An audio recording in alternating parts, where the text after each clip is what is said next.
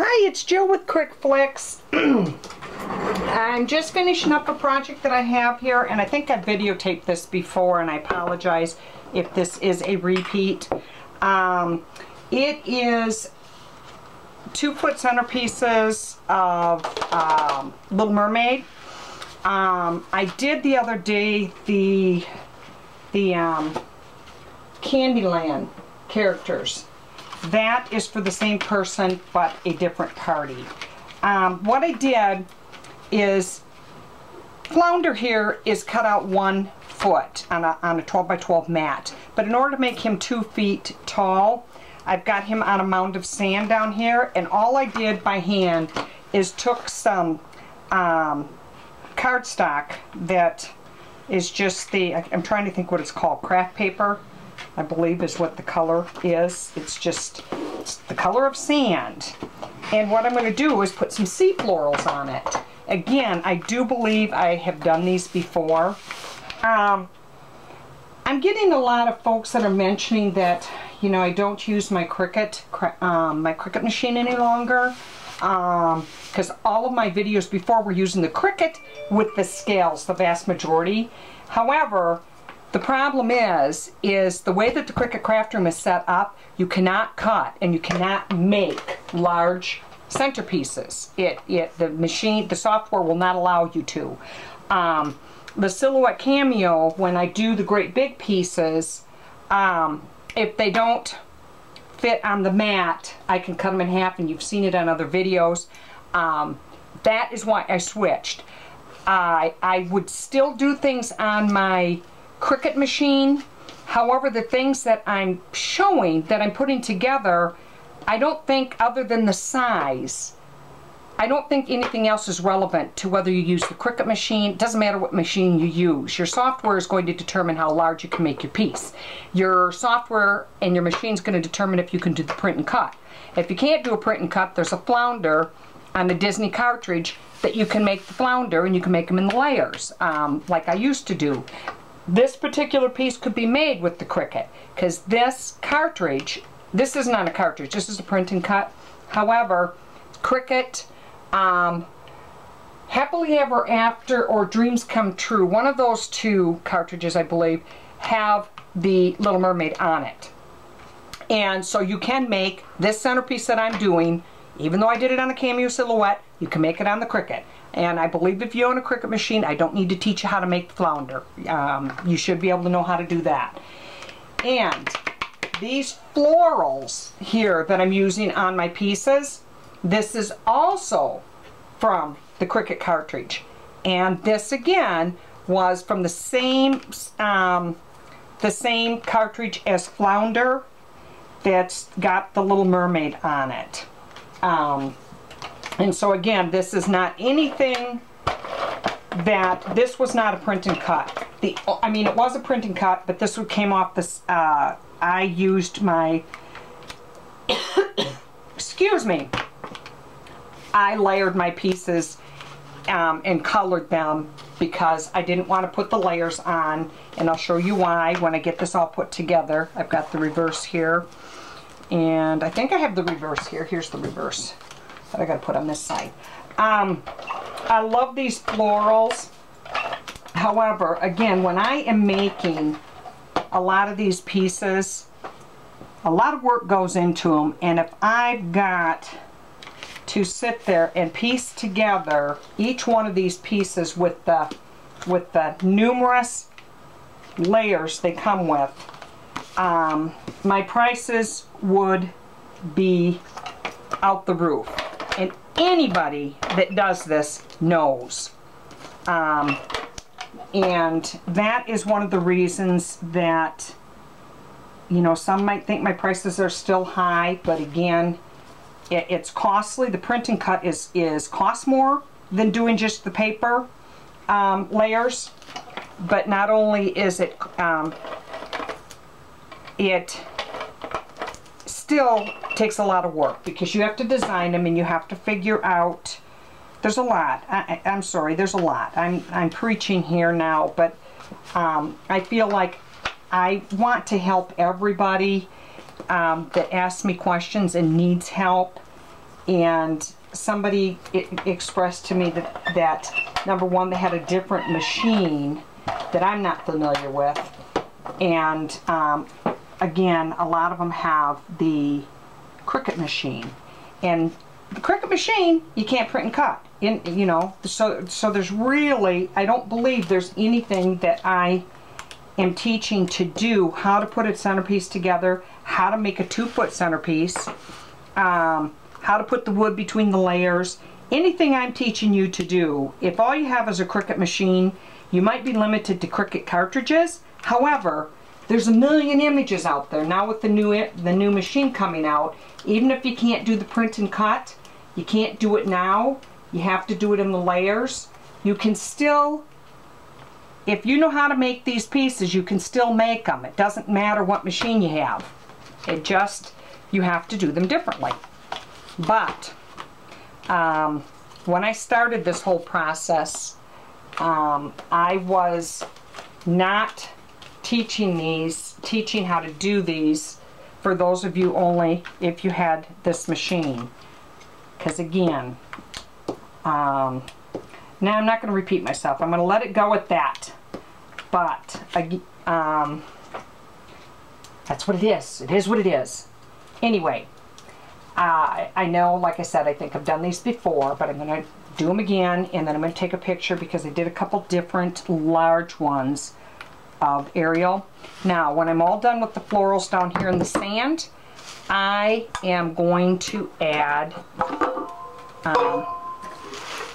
there's my paper flowers, to give them a little texture. Now, I might move this up a little bit because somebody, nope, I think I'm good. Somebody had said yesterday that where I was filming from, they were not getting a good shot, and I do apologize. And somebody else liked filming from the other side. The problem that I have is that it's really, really hard for me to get at because my glue gun is attached over there, and it's not easy to get at. And so I'm trying my best to do a better job at locating where I'm filming here so that you can get a good shot. Would be ideal if I could shoot straight down from the front of me. However, I have a feeling my dogs would be wearing my camera around their neck because that's where they come into my room, and I think it would cause a disaster. So I apologize, but I'm limited. I'm doing what I can do.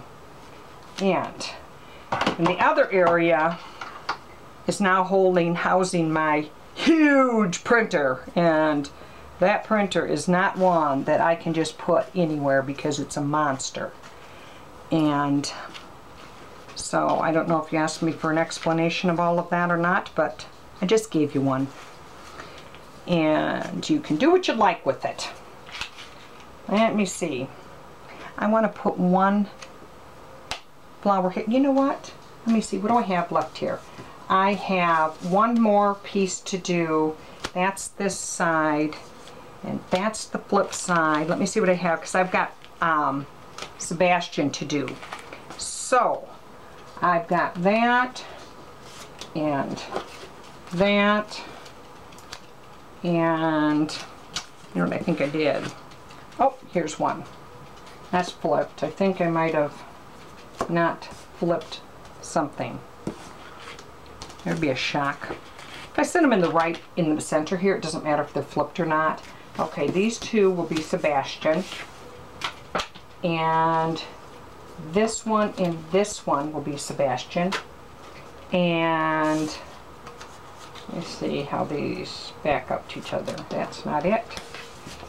And let me see, this will be Sebastian. So I'd have this one left over, and this will be, whoops, I'm not throwing them into Sebastian. Here's Sebastian. Here's Sebastian. Here's what I have left over. So, what I think I'm going to do is I'm going to throw another seaweed up here. That's what I wanted to figure out. There we go. How simple was that? And don't have another shell. Have a bunch of flowers, that's for sure. That's good enough. There we go. There we got flounder. And let me flip that over. And I do believe I just got to do some flowers here. And I have the green and whatever color I pick here. And I'm going to do a couple flowers here. And there we go. And whoop, whoop, whoop, whoop. Ooh, I forgot to turn my dinner off. I made dinner for my husband, which I never cook. He always does all the cooking. So I, once in a while, like to surprise him because he does so much. And so I said, oh, I'm going to surprise him. When he comes home, he'll have dinner. And a turkey call, I called him to ask him when he was going to be home. And went to my daughter's for dinner. So he's in the doghouse with me because I went and cooked. He's not really in the doghouse, but you know, after I lectured him and told him how it'd be nice for him to tell me ahead of time, I think he was kind of laughing inside thinking I never cook anyway. How would he know I was going to cook? You know what? Cooked for him for 40 years. It's his turn. And he's a better cook. No, I'm a good cook. I just don't have the time. I work too much. I don't have the time. So he told me to just get back to work. There we have flounder. Now, what I'm going to do is I'm going to put these on probably bases that, oh, that was real brilliant of me. I didn't do Sebastian yet. I better do him. Put this off, and there we go. And I'm going to put him on a base, and squeaky base. Squeaky. Okay, I'm going to set him over here, and then let me do Sebastian, same thing. He is the same setup. He is on the mound of sand, and this is 1 foot. This is probably not 1 foot, but you know what? The way I have him put together, he's 22 inches tall. And the person that ordered these is she gets all of her decorations from me, and I don't think she measures them when she gets them because everything is exactly what she wants, and I don't think anybody's out there with the tape measure. I called these my 2 foot pieces. Even my little cars that I videotaped last night, those are considered 2 feet or 18 inches. They're 18 inches long. It all depends on how you're measuring it and if you take into consideration the base and whatnot, but in this particular case, I couldn't make him bigger than the mat because he would have been wider, and to make him 2 feet tall, he would have been 2 feet wide, way too big. So that was why I decided to do what I did. What I did with him. What did I do with my... There's my stuff. Okay. You know, I shouldn't be talking to you guys when I'm doing this because I get myself so confused. I don't have any idea what I'm doing. It's a story of my life. Oh, I tell ya. Today I had a training, and they said make sure you make sure I don't know if they want to call it voice my opinion, but participate, you know, because it was a pretty intense training on the future of our world with the internet technology and voice over IP and all of these fun things that we have, all these toys and stuff. And they said just, you know, to make sure, and I'm then thinking, oh, they should have told me please to try my hardest to not talk too much, because I have a tendency to voice my opinion where they might not necessarily want it. But I was a really good girl today. I was real good. I don't think I was conservative with my opinion. Because little do they know, the world of today and it was so funny because I had an internet issue, probably about a month ago, and I couldn't get online. And I work from home, so of course I work on a VPN and couldn't get in because my internet went down. And so I decided to what we call ILA in, which is a different way of getting in. And I said, oh, no problem, I'll do that off my laptop, because off my Mac I can't. The Mac doesn't support it. So I tried and I tried and I tried and I could not get on. And I was just absolutely going out of my mind, because if I can't get on, that means I got to drive into the office. And I have to drive into the office means I'm in dire straits, because I had given my car to my daughter because they had ordered a new car that I'd like to say came in today. Only took 8 months for their custom-made car. No idea how it could possibly take 8 months to get a car. But anyway, the car finally came in today. So she had my car because she couldn't be left alone with 2 kids at home, 2 babies, and no car. So since I work from home, I don't go anywhere, I said she could have it. Well, when my internet went down, see, I didn't lose track of where I was heading with the story. I said, well, I can't go into the office because I don't have a car, and I'm not going to leave my daughter without a car. So I thought, my daughters both built homes within walking distance. They're pretty close to my house. And I called them and said, guys, you know, I didn't have a, you have to have a telephone, a landline to call back in on the phone system that we have, because you call in and it rings back on your landline. And long and short, I don't have a landline. All I have is a cell phone. So I called my daughter and I said, you got a landline so I can come over there and work? And she's like, no, we don't have a landline. I go, you got to be kidding. So I called my other daughter and I said, you got a landline? Of course, I always call them on the cell phone, so I don't know. She said, nope, don't. She said, we got rid of it a few months ago. And I called my son. They all live right nearby. And found out no one has a landline. Unbelievable. I said, I just can't believe that we all use cell phones. And then I called my boss and said, man, I don't have a phone, and I can't work on the way I needed to work without a phone. He goes, well, just use your cell phone. Had no idea that I could use have my ringback come on my cell phone. So I learned something new. I know nobody's interested in this. No one cares. But anyway, just thought I'd tell anyway, just because I never be quiet. And I don't like to explain what I'm doing here as I do it, because you all can see what I'm doing. Here is Sebastian and his sea flowers on his mound of sand. And here are my thousands of dry flowers. You know what? I had like 6 containers. I've shoved them all into one now, but I had all these containers of these flowers, and I just think they're so pretty. It doesn't include all the ones that are sitting up on the, you wouldn't believe how many dry flowers I have.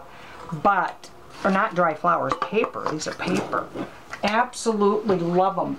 But don't use them that much because there's only certain things I like them on. So, here's what I'm going to do. Next project is going to be the 18-inch, what are they called? Monsters High. That is going to be my next project. Centerpieces of Monsters High. What were the other pieces that Monsters High? And oh, I did the Monsters truck and the Matchbox that I did yesterday. So I'm going to set these here, there's a lot of them, and show you pictures of, and kind of give you a little idea of what I did here. This is Ariel sitting in a clamshell. Again, this was all done on my silhouette, and I pieced them because she's huge. This part of her fin was one piece, this part of the shell was one piece, this part over here. All of the florals are the same on all the centerpieces, and then I just put some paper florals up there. just to give her a little bit of an texture. There we have Sebastian. Let me bring him up a little closer here. Another Ariel and Flounder and my bright light. My light. Okay, come on. If I turn it off, then it's too dark. There's Flounder. They all have the florals, and they all are 2 feet tall. But see, when they get to be wide and you make them 2 feet tall, she's equally as wide. She's 2 feet wide. So she's 2 feet tall and nearly 2 feet wide. And these guys, Ariel looks smaller here because she's standing, but she's actually 2 feet tall, and now he's 2 feet tall because of his florals, and Flounder's 2 feet tall. So when they're all done, even though she looks a lot bigger, that's what happens when they're really wide. That's why Hello Kitty, certain things I will not do in 2 feet because they're ungodly wide. Anyway, that's it. Stay tuned for the next. Bye-bye.